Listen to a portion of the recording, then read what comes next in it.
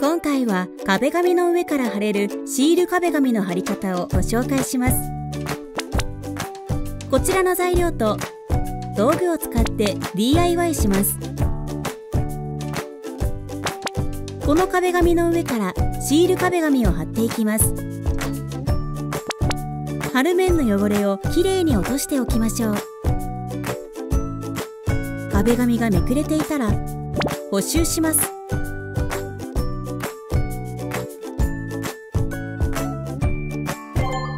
壁紙を貼る面のサイズを測って必要な壁紙の数量を割り出します。今回は壁紙の継ぎ目をぴったり突きつけて貼ります。上下に3センチ、左右の壁際に5センチ、切り代を取りましょう。必要な枚数を割り出したらカットしていきます。裏側の目盛りを目安にカットしても OK。1枚目の壁紙をまっすぐ貼るために垂直な基準線を引きます。壁紙の幅から切り代分の5センチを引いた長さで壁の右端から測って印をつけます。つけた印から重りのついたタコ糸を垂らして糸に沿って垂直な基準線を引いていきます。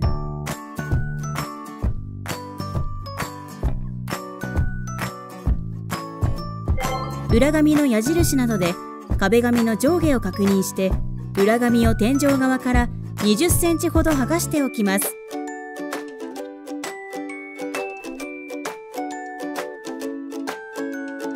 天井側に切り代を3センチ取り、左端を基準線に合わせて仮止めします。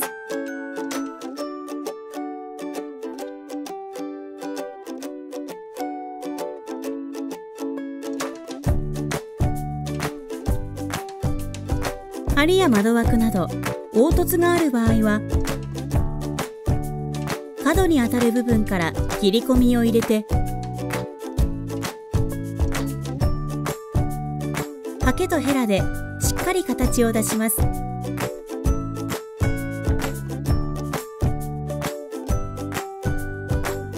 仮止めできたら裏紙を少しずつ剥がして空気を抜くように貼っていきましょう。シワになったら剥がして貼り直します。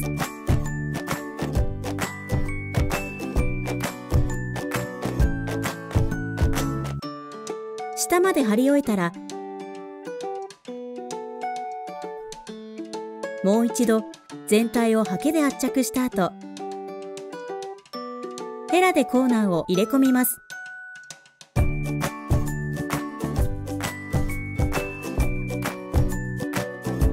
切り代部分に地べらを当てながらカッターを入れて取り除きます。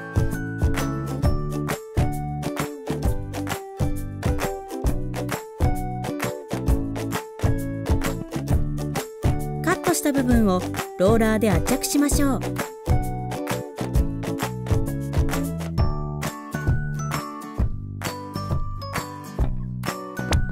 壁紙を貼る前にコンセントのカバーを外しておきます。その上に壁紙を貼ったらコンセント金具の形で切り抜きます。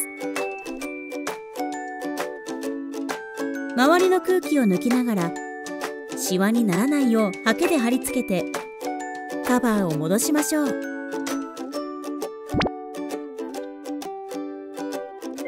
2枚目以降は壁紙のジョイントを突きつけて貼っていきます。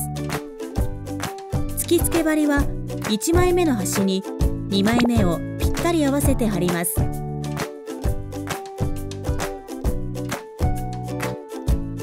継ぎ目がずれないよう注意して1枚目と同じように貼り進めていきます。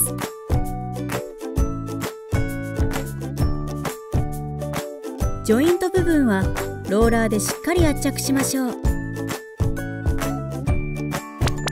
重ね針の場合、壁紙の継ぎ目を2から3センチ重ねて貼り付け、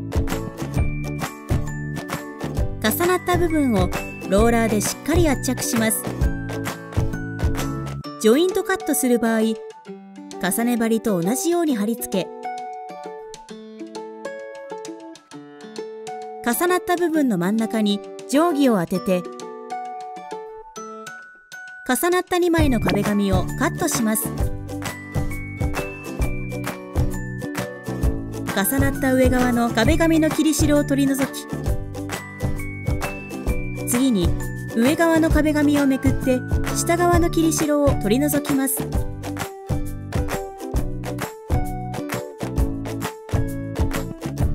上側の壁紙を貼り戻して、ジョイント部分をローラーで圧着します。残り1枚になるまで貼ったら、残りの幅を測りましょう。最後の1枚は継ぎ目側から測って、残り幅と切り代を足した長さでカットします。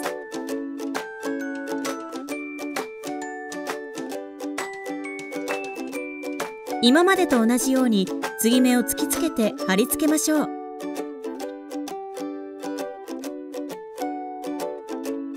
ハケで全体を貼り付けて、角をヘラでしっかり入れ込んだら、余った部分をカットして取り除きます。